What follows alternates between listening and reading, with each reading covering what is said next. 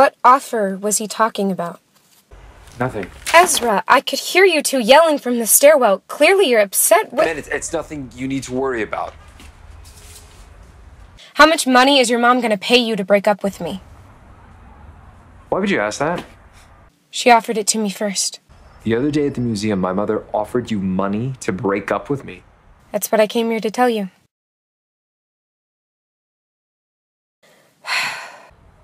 I'm sorry, I'm just processing. Can you please process out loud? Why was your brother here? He came to help me buy back the car I sold. Why? It's complicated. I can keep up, Ezra. Technically, the Jag wasn't mine to sell. My grandfather left it to me, but because I disowned my inheritance, it defaulted to my brother.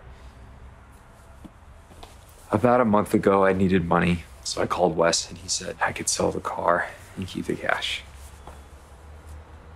Okay, so My mother found out, and she's now claiming it's a sentimental family heirloom. Oh yeah, 'cause she is just so sentimental.